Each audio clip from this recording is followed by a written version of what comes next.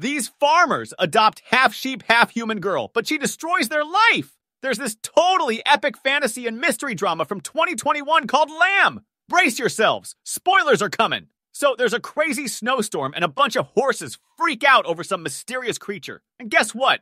This huffin' and puffin' creature sneaks into a barn and gets the sheep all riled up. Now meet Ingvar and Maria, this rad couple living up in the Icelandic mountains. They're just living the simple life, taking care of their sheep and growing veggies on their farm.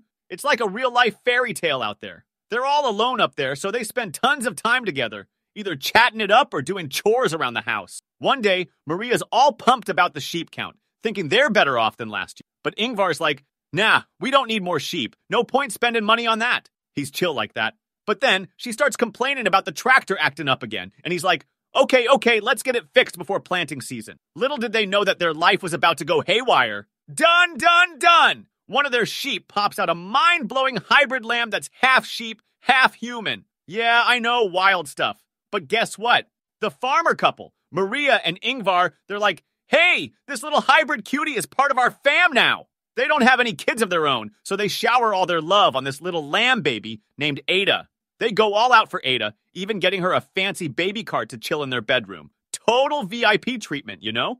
They don't give a hoot when Ada's biological mom tries to get her back. She's all, hey, I'm Ada's mom. But Maria's like, nah, girl, she's our girl now. But here's the kicker. Ingvar's feeling kind of down deep inside. He's sad they don't have their own biological child, but he keeps that pain on the down low because he doesn't want to hurt Maria. So he's out there trying to fix the tractor, and his dog's like, dude, check out something weird in the field. But they can't make heads or tails of it.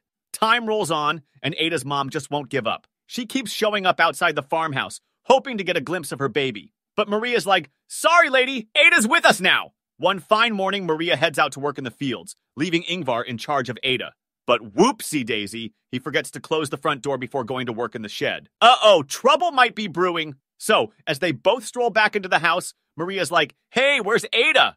And he's all, don't worry, I put her to sleep before we came out. But guess what? When Maria checks on her in the bedroom, Ada's nowhere to be found. Panic mode activated. They search high and low but can't locate her anywhere. It's like she vanished into thin air. Maria's freaking out, but he's like, relax, I'll find her. They're out there, on the hunt, searching for their precious little girl, but no luck. It's hopeless, and they're ready to throw in the towel. Then, out of the blue, Maria hears sheep noises coming from the barn. She rushes over there, and lo and behold, there's Ada cuddled up next to one of the mama sheep. Ah, how cute! They quickly snatch her away from the chilly sheepy snuggles and take her back inside, safe and sound. As time goes by, Ada becomes the star of the family, especially for Maria. She's super attached to Ada, like inseparable BFFs. But here's the twist.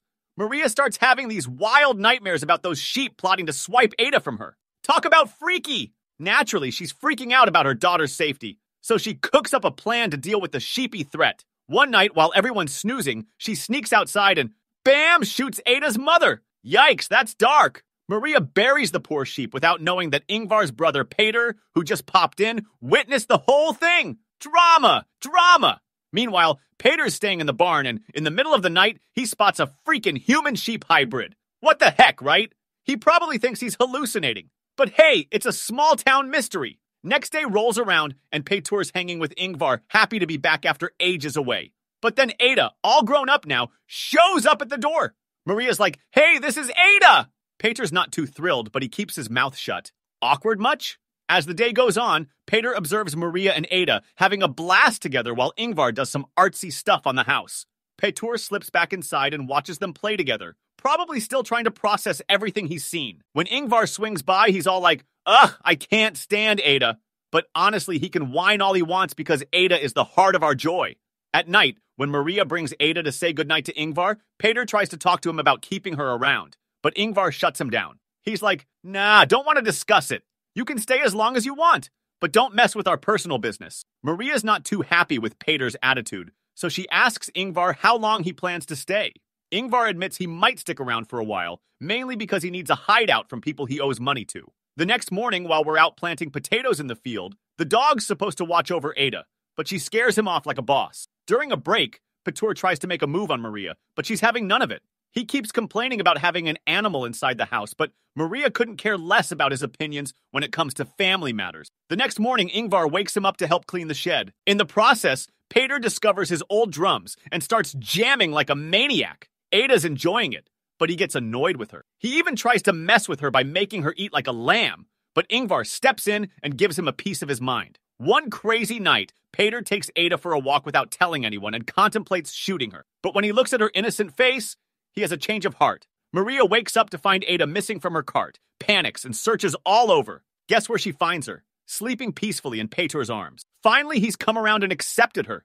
Turns out, Maria and Ingvar had a daughter named Ada who's no longer with us. They named the lamb after her. Ingvar still carries the pain of losing their daughter, but Maria's there to comfort him. Surprisingly, Pater and Ada become close buddies, and he takes her out with him often. Seeing them get along, Ingvar and Maria are over the moon with happiness and relief. So, Ada and Pater were out fishing, having a good time. Pater starts reminiscing about the good old days with his buddy Ingvar. But oh no, their tractor decides to call it quits in the middle of the road. They can't figure out what's wrong, so they leave it there and walk home together. After a hearty dinner, they all gather to watch a game, but things take a sour turn when their team loses. Bummer! But fear not, Maria, to the rescue! She digs up an old music video of Pater and plays it, and suddenly the mood shifts, and they all start dancing along, having a blast and downing some drinks. Amidst the fun, Ada steps outside for a bit and bumps into her biological dad.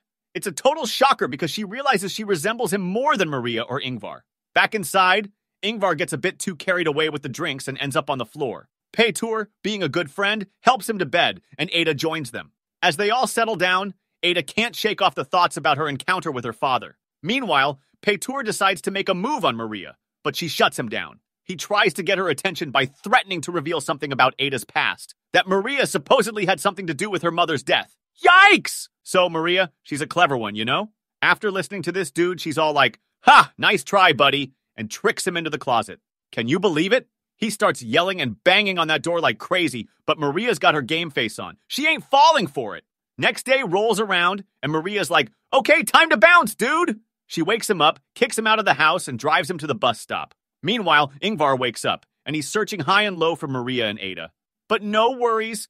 Ada's all chill and helping out with breakfast. Maria's a real sweetheart, you know? She's all upset about the dude's behavior, but still gives him some cash to help him out. Then she bids him farewell as he hops on that bus and leaves town. Now Ingvar's got Ada with him, and they're trying to fix some tractor trouble. They're bonding, and he's explaining how she can get back home if she gets lost. But darn, they can't fix the thing, so they head back home together. Maria's all happy when she gets back home, thinking they can now live peacefully with Ada. But wait, where are Ingvar and Ada? She can't find them anywhere! Suddenly, a gunshot rings out, and Maria rushes to check on Ingvar. But oh no, there's this creepy hybrid creature thing that already killed her dog! It shoots poor Ingvar in the neck right in front of Ada. Heartbreaking stuff, I tell ya. So, Ada's torn, you know? She doesn't want to leave her dad, but her biological father swoops in and snatches her away. Ingvar's in total distress, helpless to do anything. Later on, Maria finds him all beat up and tries to help, but sadly, he doesn't make it. She's devastated and just cries her heart out. And there you have it, folks. The end of our little tale. Thanks for tuning in. And if you want more of these crazy stories, don't forget to subscribe. Hit that like button too if you want to support the channel. See you next time.